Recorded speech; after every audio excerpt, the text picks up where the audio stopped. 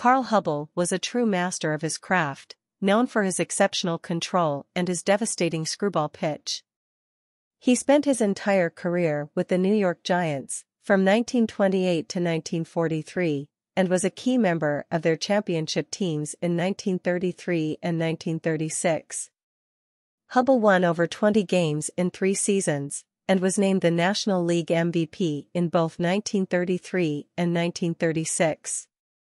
He was also selected to the All-Star team 9 times during his career, and was elected to the Baseball Hall of Fame in 1947. Hubbell's greatest accomplishment, however, may have been his performance in the 1934 All-Star Game.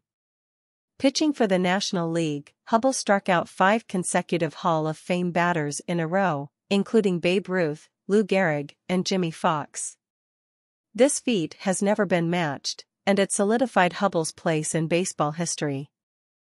Hubbell's legacy as one of the greatest pitchers in baseball history continues to inspire players and fans today.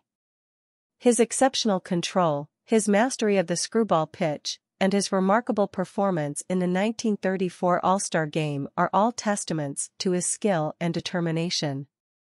Hubbell was a true legend of the game, and his impact on the sport will be felt for generations to come.